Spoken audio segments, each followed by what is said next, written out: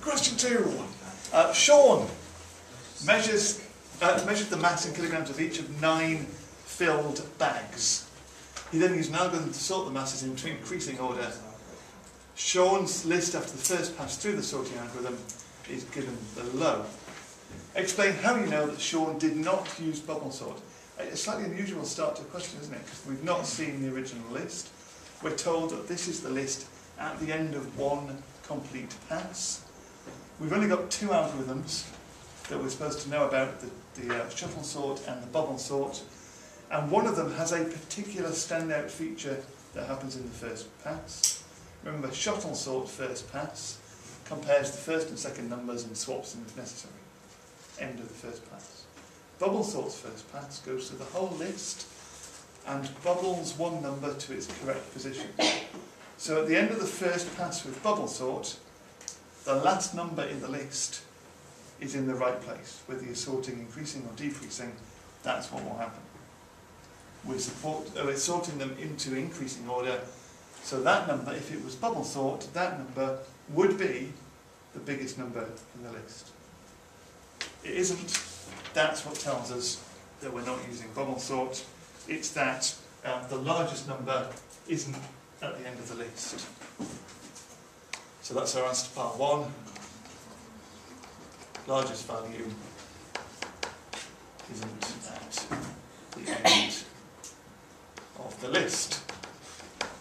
They were looking for the largest value being at the right-hand end of the list. That's what they wanted. Part 2. In fact, Sean used the shuttle sort. Yes, of course he did. Starting at the left-hand end of the list, write down the 2 possibilities for the original list. So again, we're thinking, what did the first pass of the shuttle sort do? First pass of shuttle sort looks at the first and second items and swaps them if necessary. And that's the end of the pass. So there's only 2 things that could have happened. It could have looked at this list and swapped those 2 numbers. Or it could have looked at this list and those 2 numbers could have already been in the right places, in which case it didn't need to swap them. So the only 2 possible options, I'm going to new page for this, are we could have had them already in that position. And it did say write down the full list, didn't it? So I'm going to write down the full list. Or the only other possibility is that those 2 could have been swapped in that first pass. So it could have looked like that before the first pass. The rest of the numbers are unchanged, but the first 2 numbers could have been either way around. That's it for your 1 mark again for that bit. Right, part 3 said, write down the list after the second pass through the shuttle sort algorithm. So just for reference, the list looks like the top line here. So the second pass through the list would look at 41 and 22 and swap them if necessary. They would swap. Then it would look at 22 and 32 and swap them if necessary. They would. So that's 22. So the rest of the numbers remain unchanged. So after the second pass, that's what the list looks like. There it is. They actually, because we're not really looking at those numbers, they gave you the mark just for those first 3, even if you didn't write down the rest of them. Part 4, how many passes of shuttle sort were needed to sort the entire list? Remember, the feature about the shuttle sort is it doesn't end early. The first pass looks at the first and second numbers, second pass, third, fourth, fifth, sixth, seventh, 8th pass looks at those 2 numbers. It then shuffles everything back into the right place beyond that. But if you've got 9 numbers, you need 8 passes. Simple as that with the shuttle sort. Bubble sort could finish early, but 8 is the answer for the number of passes needed. Sean's sorted list is given below. So we now, for part 5, have the list in order. So here it is.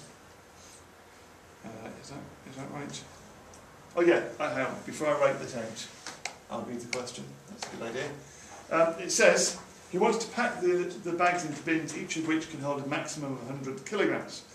Write down the list in decreasing order and then apply the first fit decreasing method.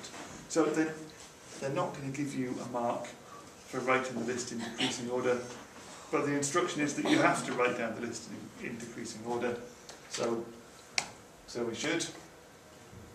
Have I got the list? There it is. 53, 43, 41, 37, 32.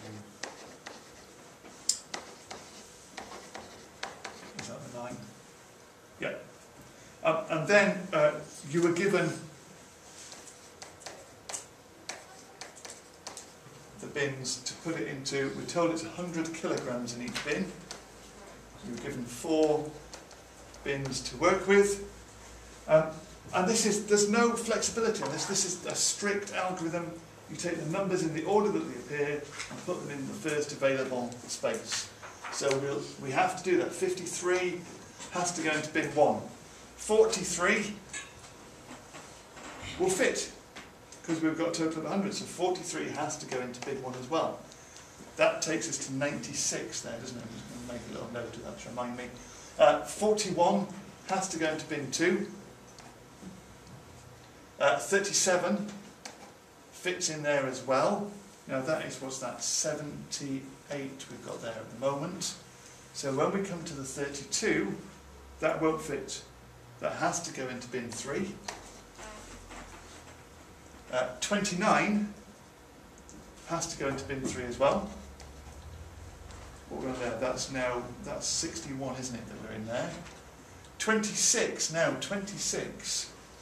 doesn't fit in bin 2, because we've only got 22 space in there, but it does fit in that bin, so 26 will go into that one, so that now becomes 87. 22 does exactly fit on top of that 78, so that one has to go there, which makes that 100, and our 15, the final one, doesn't fit in any of the early ones, so it has to go there. Only just doesn't fit in the 87, doesn't it? It has to go into bin 4. It's dead easy to mark because there is no alternative answer to that. There's no element of you making your own choices about anything in there. That's the only acceptable way of doing it.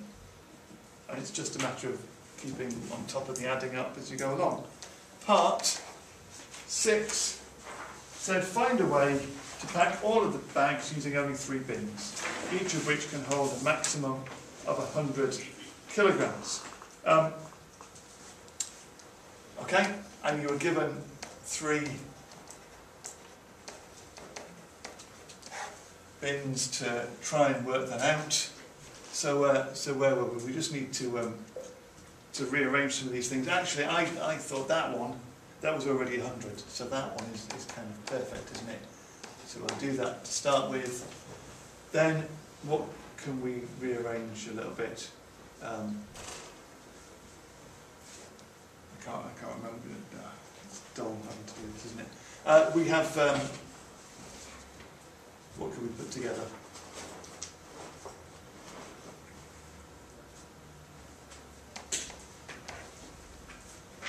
We can't put the 53 and 43 together, can we?